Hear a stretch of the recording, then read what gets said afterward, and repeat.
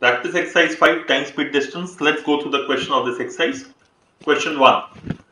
If a snail creeps 2 feet 3 inches up a pole in the first 12 hours and then slips down 1 feet 4 inches in the next 12 hours and it wants to get to the top of the pole, how much time will it take if the height of the pole is 25 feet? First of all, let us convert everything into inches so that our task becomes slightly easier. 2 feet 3 inches is 27 inches. 1 feet 4 inches, 16 inches. So, in the first 12 hours, the snail goes up by 27 inches. In the next 12 hours, it slips by 16 inches. All I can say, in every block of 24 hours, it goes up by 11 inches. Okay. Now, a common mistake which is committed in this question is, after doing this, we say that height of the pole is 25 feet or 300 inches. So, the answer should be 300 inches divided by 11 inches. So many blocks of 24 hours. So, the number of hours should be into this. So, we said total height to be covered is 300 inches. Every 24 hours, we will do 11 inches. So many blocks of 24 hours, 300 into 300 upon 11, multiply with 24 hours to get the number of hours. Okay. There is a very common mistake.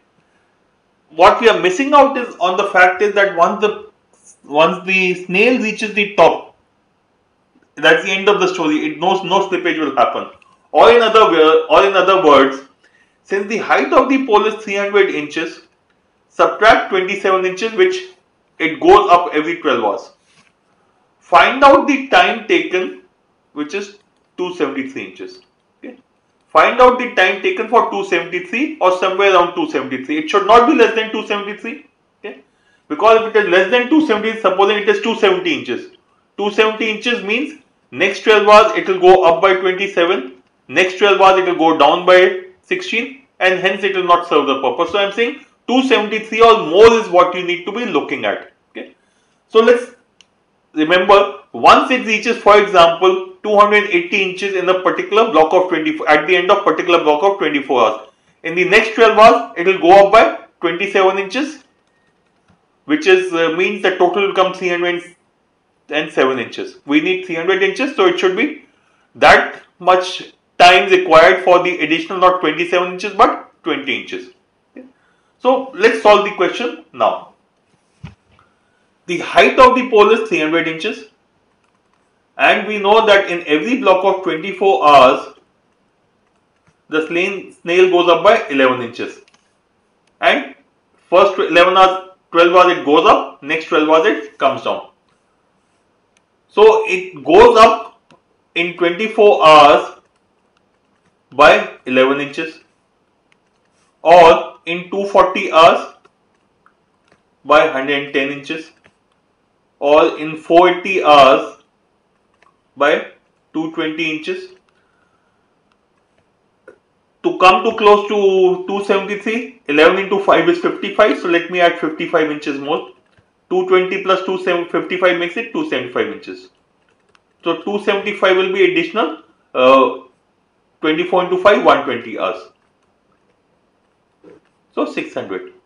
So it will reach 275 inches in 600 hours. So first of all, answer cannot be A, B or C. My answer has to be greater than 600. It is either D or E. What is the extra distance to be covered? Out of 300 inches, 275 inches have been covered. So there is a balance of 25 inches to be covered. Now, in the next 12 hours, the snail can go up by 27 inches. But we want him to go up only by 25 inches. So the time taken should be 25 by 27 into 12.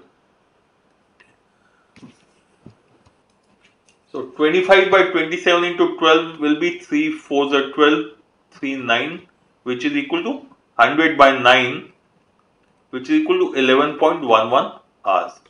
So the snail will take 600 hours to reach the height of 275 inches and in the next 11.11 hour it will cover another 25 inches and it will reach the top.